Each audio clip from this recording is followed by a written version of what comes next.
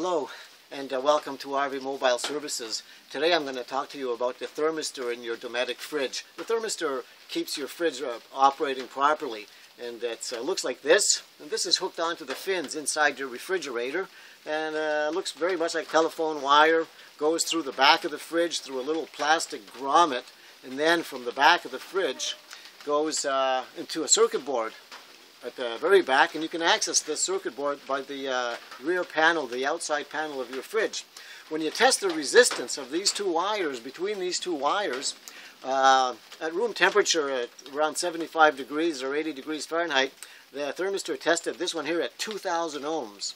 But when I drop this into a glass of ice cold water, where in fact there's ice cubes in there, the resistance climbs to 9,500 ohms. So properly functioning thermistor, that's about right, 9,500 ohms, and it will stop cooling in your fridge. So that's the easy way to test a thermistor, and if it fails entirely, your fridge will either stop cooling entirely or won't stop cooling, so will in fact freeze stuff inside the fridge. So there you have it. Happy camping, and keep things cool. Bye-bye.